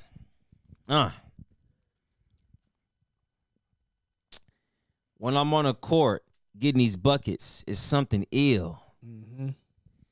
Today is the 31st of July. We got the epidemic. No, epidemic. I messed it up. Damn it. See, epidemic is the wrong word. But if you mess up, you can't let them know you messed up. You got. No. I'm talking it off because they don't even know what I'm talking about. I got the epidemic, and we on this thing, and my clip is trill. I shoot a 3. I'm on this podcast, and I say, "What's up, Khalil?" Hello. Hold on, peep it. Look. When I get a bucket, I must be on. I head to Seattle. All my boys say, "Come on, come on." It's just like that.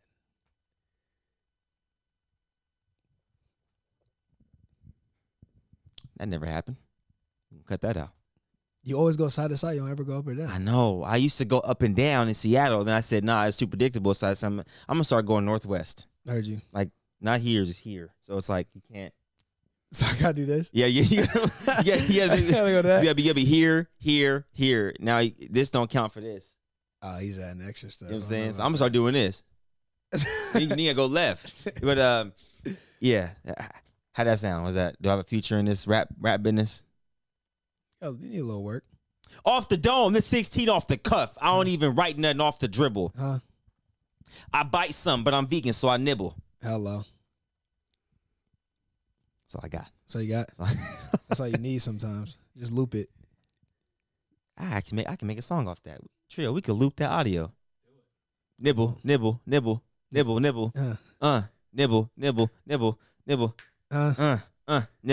Nibble. That's a crazy like ad-lib beat. Come on. You feel me?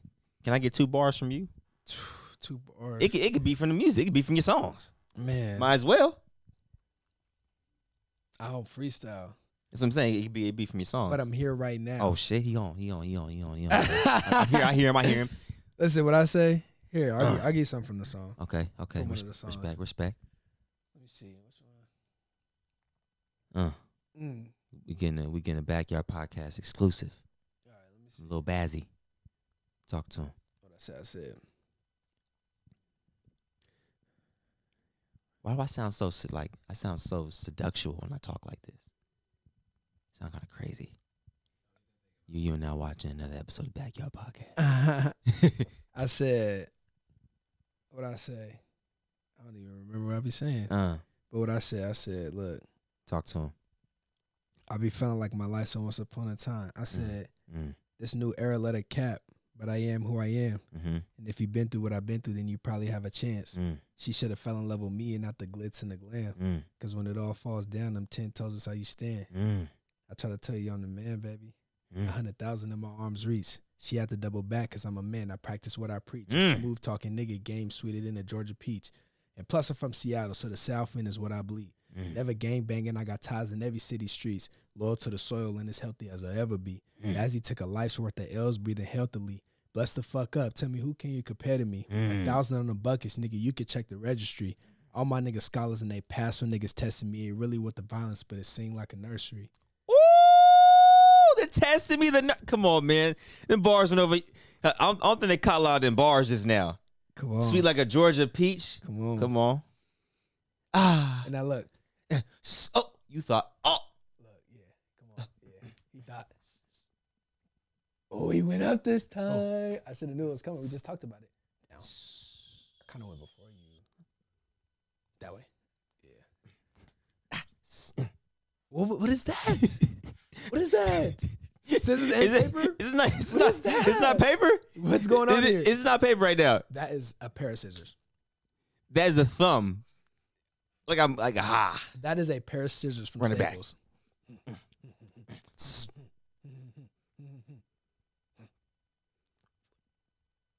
Southeast? What was that? It was like at the. It was late. We go. Oh, yeah, you got it. Ska. Damn, too late. Damn. Got him. Respect. You got that on camera, right? Respect. I'm on this camera too. How about that? Don't worry, we'll delete it later. It never happened. Damn near. Hey, look, I'm deleting my first rap bar. Ass. But I kind of want to pick your brain a little bit. Yo, talk to me. No, I think you're ready for this. Feel it's time. Uh-oh. For the riddles. Oh yeah. I can get down with some riddles. Yeah, no, but I'm about to F you up. Get down with some riddles. Are you ready? Talk to me. Some months have 8 letters. Some have 5. How many have 3? Can you repeat that one more time? Some months have 8 letters. Some have 5.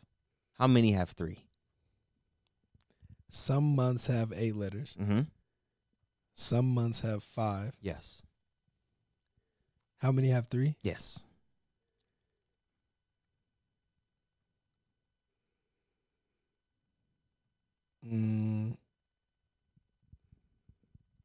Is it 13?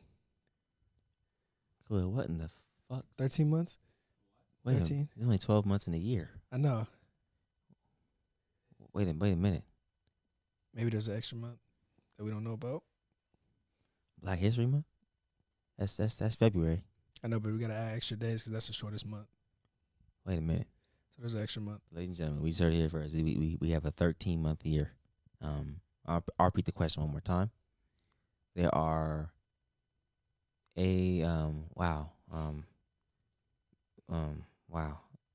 I forgot the question because I just can't believe the answer I heard. Some months have 8 letters. Mm-hmm. Some months have 5 letters. Mm-hmm. How many months have 3? 13.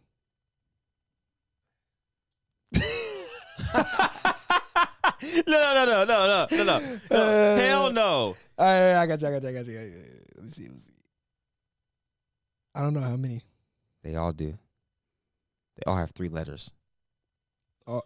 All the months? All months have 3 letters in them. At least 3 letters.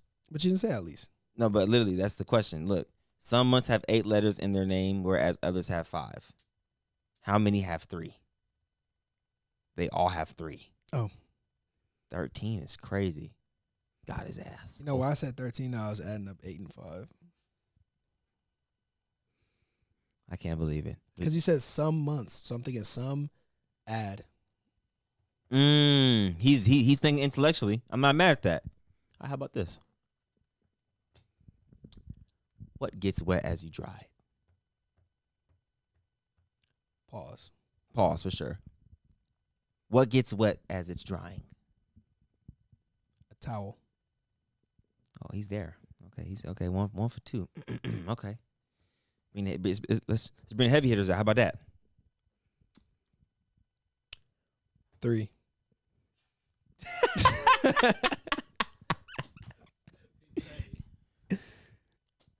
What weighs more?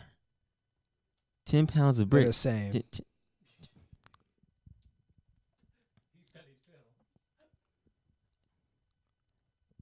Okay. How many letters are in the alphabet? 26. How many letters are in the alphabet? Is it 26? 26. Final answer. M's the 13th letter. Look in the camera and say your final answer. How many letters are in the alphabet? Yep. How many letters are in alphabet, or how many letters are in the alphabet? How many letters are in the alphabet? 26. Got him. 8. I emphasize alphabet if you didn't notice that. How many letters are in the alphabet? It's 8. ALPHABET. Ooh, I'm a freaking. But he said the alphabet. Nobody said how many letters are in the alphabet. But you said the alphabet. I said the, and the alphabet's emphasized. How many letters are in the alphabet? You So didn't if I catch it. say, how many people are in the car? Well, we're not in the car right now. How many letters are in the car? 3. But you wouldn't say the car. You would say how many letters are in No, the but word it's car. it's a mind trick game. So I'm emphasizing the actual word I want you to count the letters in. I said how many letters are in the alphabet? But you said the. Yeah. So it doesn't But work. in the alphabet. So if I said the word alphabet, you would know. Okay, 8. You So know if you wrote this on a piece of paper, mm-hmm. I would emphasize all caps alphabet. but they're gonna be like 26. Yeah. But how many letters are in the alphabet? Okay. I don't think that works. It works. 1 for 3. That one doesn't work. That one wasn't good. What is the answer to this question? You tell me. I'm asking you. What is it? I don't know. I don't know either. What is the answer to this question? The answer is what?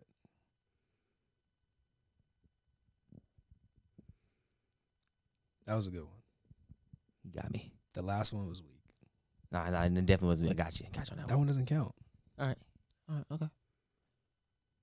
There's a bag of 8 oranges. Mm. Are you emphasizing the word orange? Yep. Okay. You take 2. Mm. How many do you have? There's a bag of 8 oranges. Yep. And I take 2. Yep. I have 2. Trio, we have to get better questions. We everybody's been cooking us on these freaking questions right now, and it's making me sick. Okay. It's really not fun when you get it right. Okay. If a rooster lays an egg on a roof, which way does it fall? If a rooster lays an egg on a roof, Which way does it fall? do roosters lay eggs? Is that your? I don't know. If a rooster lays an egg Mm-hmm. on a roof, Mm-hmm. Which way does it fall?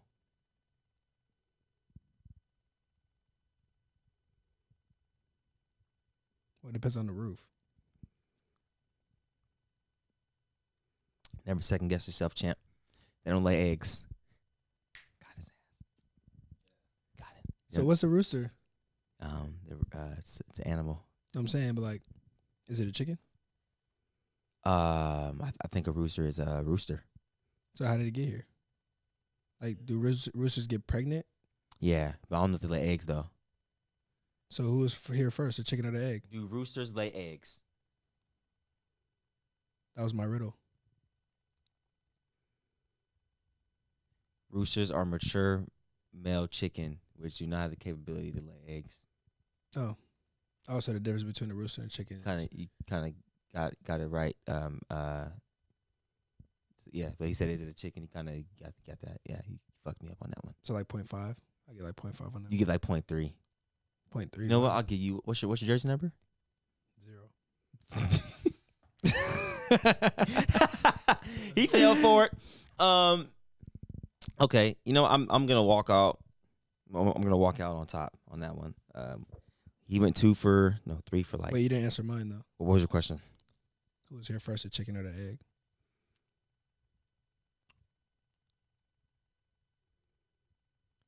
It's impossible because the chicken has become an egg to become a chicken, but then the egg can't become a chicken if the chicken is like the egg. God. So you just dropped the chicken.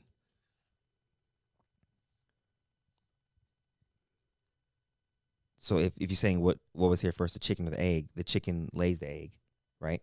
But then the chicken was once the egg. So God just dropped the chicken. The pan. The pan came before the chicken. The pan. You said what comes first, chicken or the egg? It's the pan. That's your question. You put the pan before the chicken because you got to put the chicken on the pan. I put it in a pot because I bake fried chicken, so I can put the grease in I'm there. vegan. I make fried tofu and fried mushroom, oyster to be exact. Why did the chicken cross the road?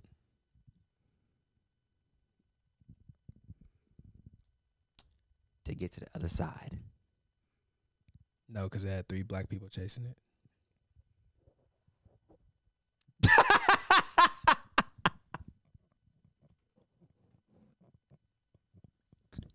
I had enough of this foolery.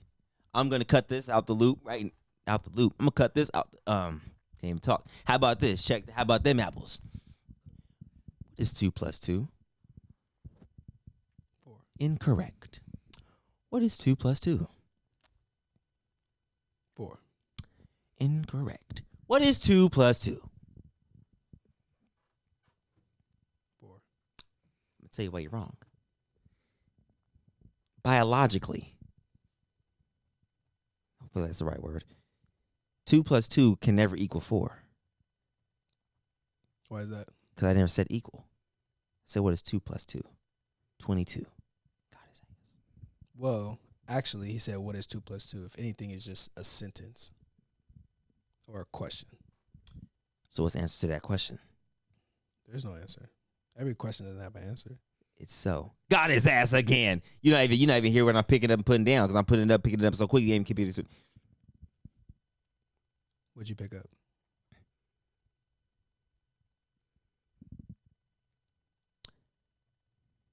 I picked up a good habit. You know what it is? Anybody know? You could drop habits too. I picked up a bad habit. Trick question. What's the answer? That you're not good at riddles. You know what? He might be right. You know, hey. Okay. If I'm not good at riddles, and answer this question. What do you do at a green light? What do you do at a green light? Yep. Am I in a car? Yep. Am I driving? Yep. Drive. Nope. What do you do at a green light? Well, there's not a specific thing that you would do at a green light. Oh, there's for sure a specific thing you do at a green light. It's the only thing you can do. You can do a lot of things at a green light. What do you do at a green light? I've seen videos on Twitter. There's a green light. There's a whole bunch of females on a car twerking, but they weren't going anywhere. So there's a lot of things you can do at a green light. So I seen this homeless dude frying an egg on the sidewalk. There's a green light. It's hella hot outside. The homeless dude? So it was a homeless dude, then, which makes sense because back then they didn't have houses. So They had caves. So how'd you get from D2 to USF? I got two more questions for you. So that's one of them. How'd you get from USF from the D2 University? This is a serious question? Serious question. Okay, couldn't tell. Yeah, it might be. I don't know. Just playing basketball. It's a good answer. Yeah. No, on all seriousness, though. How'd you get from that D2 level to the USF? Like, what was the process? So I had a pretty good year at Central Washington. So initially I wasn't even supposed to play that year. They told me I was gonna redshirt. I need to get stronger, better, whatever they said. Then we had a scrimmage against Monterey Bay. Did pretty good. And then our very first game of the year, I came off the bench and had 28. So then it was like, yeah, you're going to start for the rest of the year. I was like, I bet. So, and I wasn't even on a full scholarship at Central Washington. Damn. It was like 75, 80%. So we still had to take out loans. And then, did good. Got freshman of the year. Honorable mention. Should have made first team, but honorable mention. Yeah, just had a pretty good year, and then entered the portal. My coaches got fired the day after playoffs. Like, we played playoffs like a Friday, and then like we got back Monday, and our coaches were fired. So after that, I was just like, yeah, it might be time for me to just get out of here. You know, I always wanted to play D1. I always knew I was good enough. Yeah. I don't know. I just had to. I guess I had to go down there to show coaches that I was good enough. Yeah. So yeah, into the portal, and I got some calls like from other JUCOs, other D2s, but not a lot of D1s are calling. I guess for the same reasons in high school, height, athleticism, whatever. So then, like last minute, I got a call from Cal Baptist, and they're offering me a scholarship. I went on a visit. It was cool. It wasn't too bad. I was thinking about going there. Then they called me one night and was like, "Look, if you want to come here, you got to commit right now." I was like, "What? Like what? BAP? BAP? Yeah." Oh yeah, wow. I was like, "What? Well, I got to commit right now." Like, it was like, if you really want to be here, then you shouldn't have to think about nothing. Like, you should want to commit right now. I was like, "Listen, bro. Like, I gotta like talk to my family. I gotta talk to people who helped me get to this position. Nice. Like, I gotta make sure I'm making the right decision. Like, it's not just about me. Blah blah blah blah." And he was like, "Oh, well, that's the answer we needed. I guess we could talk tomorrow." I was like, "All right." So then later that night, I go to sleep and wake up in the morning, and they did the same thing to another player he's from Federal Way, which is like 30 minutes from Seattle. They did the same thing to him, but he had folded and committed. So then he was a guard just like me. So I was like, that's why they were calling me, like trying to press me to commit on a dime. So then that offer, they still had the offer there, but I didn't want to go there. I was like, that's shady. Like, yeah, facts. You feel me? And if you're doing that now, I can only imagine what you're going to do when I'm there. So then that fell through the hole. Then I'm like, damn, like, I got to go JUCO or whatever. Like, I'm starting to, get back to these coaches. Like, I've always got back to every coach, respected them, because, you never know when you need somebody. Facts. And just because, my mom always taught me to be respectful. But I started, like, really entertaining it and really, telling these guys that I'm thinking about going to their schools and stuff. And then USF called me, like, last minute, bro. We start school in August. I swear they called me, like, beginning of July. Wow. So they called me and they're like, wow. Yo, woo, we seen you. We just lost a player, Sule. So Okay. Sule was at USF, but Okay. he ended up leaving. So if he never left, I would never be here. That's a blessing. I mean, blessing, not like be disrespectful to him not being there, but that's a blessing for you. No, for sure. Literally. So, yeah, they called me up, but it was quick. So they called me up on like a Tuesday. I get on my visit by Thursday. My visit's like fucking 36 hours. Wow. Like, I didn't get like the full like experience or whatever. Yeah. I get out here, I go to meetings, I work out. Then the next morning I'm on the next flight. It's hella quick, bro. So that's then crazy. Yeah, shit was wild. So then I get back and I'm waiting for them to tell me that I got the offer. They called me like a few days later and they're like, "Look, we want you, blah, blah, blah, blah. It's good money." So I'm like, bet. And I'm like, I don't want to like jump the gun and like commit to these guys, but then it's like school's about to start, so I gotta like make a decision. Call them up, commit, get out here August 22nd, and then start my redshirt year. Wow. Just like that. Just like that, bro. And that was the start of your D1 journey. Yep. That is amazing. Wow. Everybody's dream is always to play D1, and I always tell them, man, go where you're wanted. Just go where you're wanted. Facts. Because if you want to get to D1, you might have to go through a D2, NCAA D3, whatever the case may be. If you got talent, they'll find you. Don't look at it as like I went D2, people knock it. I'm like, oh, I know a lot of guys in D2 right now that will give anybody work. But what? Work. And Cal Bap was in our conference, so I got to play against Cal Bap once a year, every year. And like I said, our conference was number 1, number 2 in the nation every year in terms of rankings. Yeah, exactly. We always had 3 or 4 top 25 ranked teams in our conference. And like I said, D2 is a dogfight every night, man. Like I said, people knock it. I'm like, you can't knock it unless you play for it. You don't know the difference. It's really not too much different from D1. It really, honestly, it's the money. Like, a lot of these D2 schools don't have a lot of money and to get the talent, but they're still getting good players who weren't in the D1's eyes in a way. So it kind of just comes back tenfold. But yeah, man, this conversation was amazing, bro. Yeah, Trio, where we at? Damn, I feel like we was in there for 3 Yeah, hours. yeah. Damn. And then another thing I wanted to ask you before we kind of end it off, I need to know, who's your favorite player of all time? LeBron James. No question. Straight to it. Don't even got to think about it. Goaty. Bah.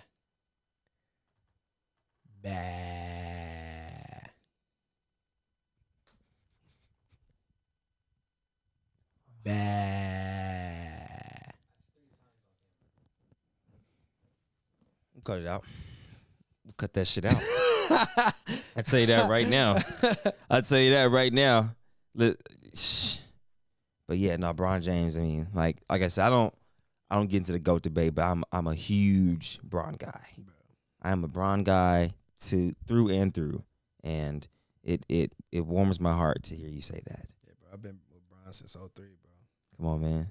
St. Vincent St. Mary straight to the league. Come on now. Shh. Like what are we talking about here? And he's about to lead the league in points. He only needs to average 16 points a game this year. That's it. He could do that in 1 quarter. Come on. Literally 1 quarter. Literally. No, never mind. I'm not going to say no one's better right now. Still, at age. I mean, year 20. No. That's a fact. Wait, this is year 21 coming up. No, it's year 20. Year 20. Damn. Yep. And he's still that good. Yep, because he's 03. Yep. Wow. 2023. I'll say this: there's probably 2 humans on this planet that can like perform at that type of level and is at that age, and that's Bron and Brady. Preaching facts right now. I want you to say it again and lock in. Because Brady's 42, 43? 43. 7 rings. There's 2 humans on planet Earth that could perform at the professional level, at the highest level, the most elite level, consistently. And that is LeBron James, the Los Angeles Lakers, the kid in the arena, the man in the arena, just a kid from Akron.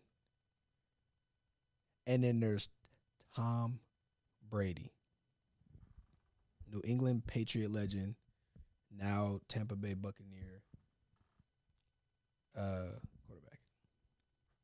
2 people. Look, I ain't have to say it. 2 GOATs. He said all I need to hear. 2 of the GOATs.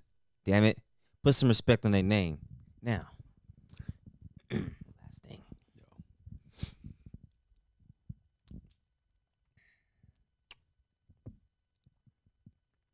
You ready for this question? Say that one more time. Are you ready for this question? Yeah, I think I'm ready. Are you ready for this question? I think I'm ready. Okay. Khalil. Yo. From Seattle. Yeah. Right. Played at Rainier Beach. Yes, sir. Central Washington. Yep. Now plays at USF. Yep. Played in March Madness. Yep. Makes his own music. Yep. Has his own clothing brand. Yep. Has his clothing brand logo tatted on his leg. Facts. Got swag. Yes.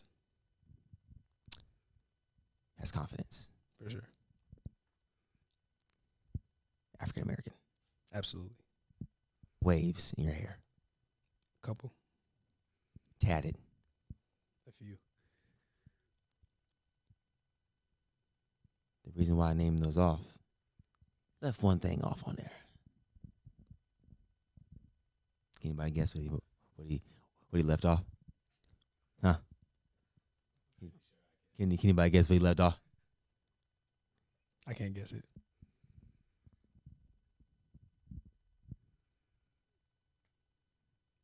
Can't guess it?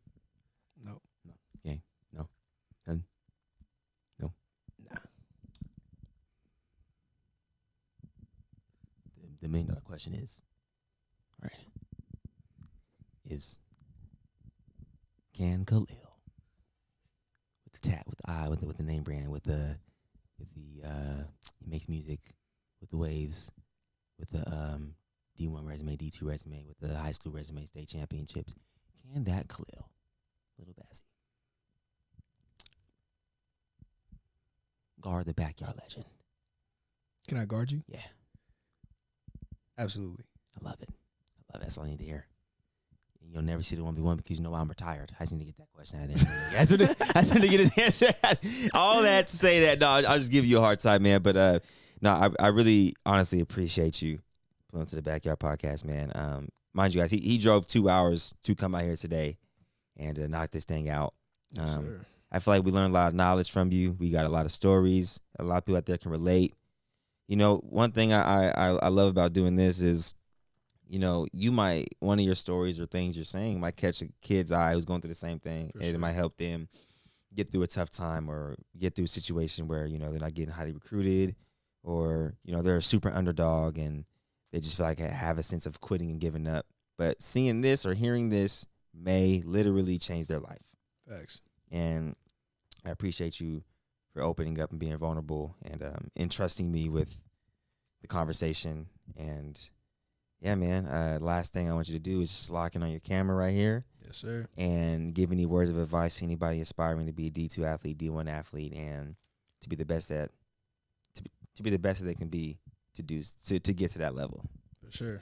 Yeah, man, chase your dreams, man. You know, there's going to be a lot of people in your life who tell you can't do something, or, you know, a lot of people who don't believe in what you're trying to do, but it's your life at the end of the day. You know, granted, you do need people to get to certain places in your life, but those people will come if you know that what you're doing is truly what you want to do. And there's been millions of times where, you know, I find myself in my dorm or in my room or whatever the case may be, like ready to quit basketball, music, whatever. There's been a lot of tough times, a lot of, you know, times where you're questioning what you want to do. But, you know, at the end of the day, if you really love it, you'll come back to it, you know, keep it pushing and keep it going. So there's nothing wrong with having, you know, divots or having downtime, but just make sure you're not stuck there for too long. Just keep it pushing. Make sure you surround yourself with great people, genuine people who want to see you win, and, you know, they're not hating on you or they're not having you go down the wrong path or whatever the case may be. But, yeah, man, at the end of the day, just live your life, man. Make sure you're having fun because it can end at any time. It can go any day. So just make sure, you know, you're doing this life thing the way you want to do it and in the right light. That's all I got to say. Man, wise words. Very, very, very good words for people out there, man. I just want to elaborate one more time on what you said is don't take life for granted, you guys. Tomorrow's not promised. I know it's such a cliche saying, but what he's saying is from what I picked up and what you're saying is that no matter the situation, life can never be too good, never be too bad. Always got to remain even keel because everyone's going to have their up days and down days. If you let your up days take you too high, your down days going to be really low. Exactly. So no matter what, even on your trophies and your championships, still remain level-headed because there's still more work to be done in this thing we call life. And I appreciate you, brother. Man, this is amazing. For sure. Appreciate you too, my dog. Yeah, man. You know, I think I'm excited to see your journey and to see you keep prospering. And I can't wait to go watch you and Ty play at USF.